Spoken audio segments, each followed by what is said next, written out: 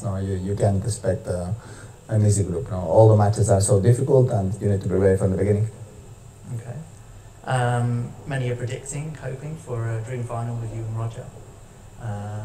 He's beaten you this year all 4 times.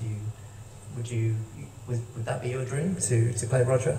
In the final? Yeah. No, my dream is win the tournament, and if I play Roger the final, the chances are a little bit less than maybe if I play against another player.